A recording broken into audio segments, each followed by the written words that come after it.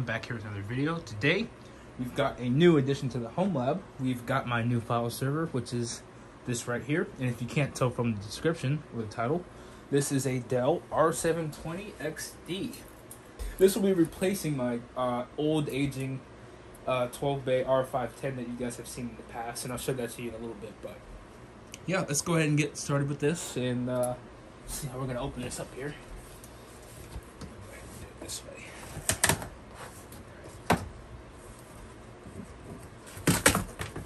I guess this is where we're supposed to open it up. Right, just go ahead and just ditch this out. It's opened up. Alright. 720XD. Alright. Trash that.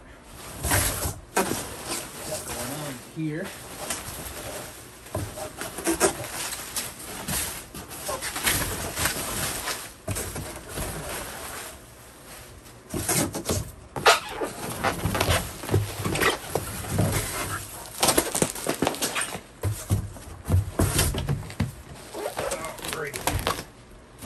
We're still in frame here.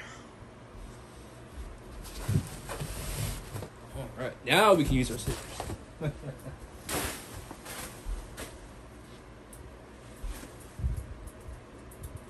All right, let's see here. So, may not even need these.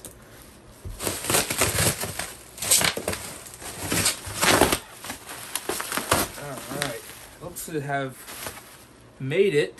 Doesn't seem to be damaged at all, so that's a good sign always. All right, here we go. Let's see here.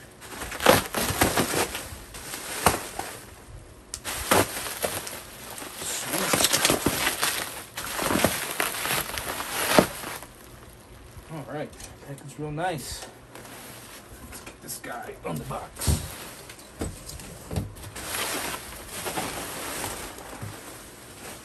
Alright, so here we are. This is the Dell R720XD 12-bay. I do have an R720XD 24-bay, as well as a Dell R510, which kind of used to work in conjunction together as my file servers. But let's go ahead and get started on talking about the front of it. So here's the front of the unit. As you guys can see, it has 12 3.5-inch drive bays. You've got USB, VGA, your power button, and then your indicator buttons down here at the bottom. Let's go ahead and go inside the machine. You can see what we've got going on in terms of processors and RAM. Alright. Now, I don't really know all too well the specs of this machine. The listing didn't really have a whole bunch of information, so I'm kind of going off of what I've got here. But I do know this has a single 1.8 gigahertz Xeon, I think it's an E5-2603, so I don't know how many cores and threads that is, but I'll put it over the top here for you. I know it's got 32 gigs of RAM, only one processor. As you can see, this is a blank, so only one processor on this one, but we will be changing that very, very soon. You can see it's got all the fans here, no blanks. And let's go ahead and spin this guy around and see if we can look at the back. All right, so coming around the back, we've got, starting down here, our Dell iDRAC, the integrated Dell remote access controller. This is the standard, not enterprise. I do have to get a enterprise license for that. We've got a serial connection, VGA, 2 USB ports, 4 gigabit Ethernet ports, and a single 500 watt, well, 495 watt power supply, which we will be upgrading here very, very soon. As far as the RAID controller here, I believe this is an 8710, 512 megabyte, but I'm not too sure. We're going to find out here in just a minute when we go to power it up. But yeah, as far as the hardware goes, that's pretty much it. We don't have any of the rear flex bays or anything like that, but that's just fine, you know. This machine will be running ESXi 7 once we flash the RAID controller to IT mode, so we can kind of use it as an HBA. And we will be using this with ESXi with several different operating systems running within ESXi. So it'll be a nice fun video series getting this all deployed. We'll be running a Mac OS file server, we're running a Windows file server, Linux file server. It'll be really, really fun to play with all that stuff and actually have a nice, reliable storage server.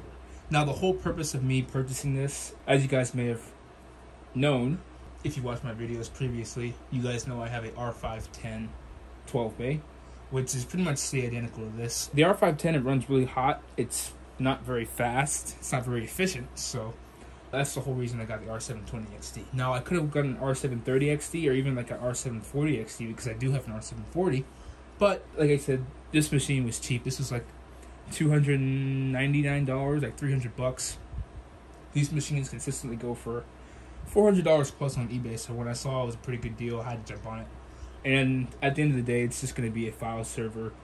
Yeah, no need for, you know, R730XD. It's going to have a nice RAID controller, but I don't really need the crazy high-performance processors like the version 3 or version 4, or maybe R740 with the Xeon scalable processor. So, enough ranting and rambling. Let me go ahead and get this thing in the rack and see if it powers up. Alright, so we're back on our secondary rack. I've got the R720XD all hooked up.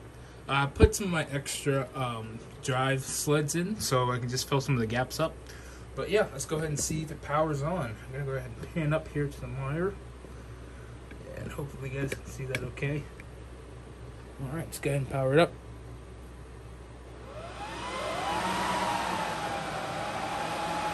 Alright, that's a good sign.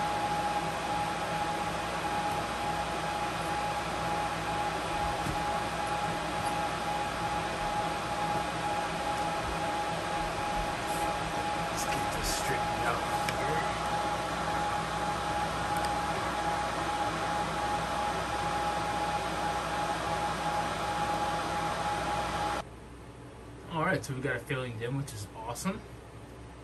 As you can see, it only recognizes 24 out of 32. And it detects the RAID controller. And it is an 8710 mini, so that's fine. And it's 1067 megahertz memory and a 1.8 gigahertz processor. So, yeah, we're gonna have to change that out. But other than that, that's pretty much it. As you guys can see, it's booting up just fine. I'm gonna check that dim. Okay, so for whatever reason, it did the system reinitialization, so when the configuration changes, it gets really loud and the fans spin up at full speed or whatever. So, yeah, I'm going to check the memory. But like I said before, guys, this is just to replace my aging R510 12-bay, which I can show you real quick. I'm gonna go quick speak. And as you can see, here's the rack.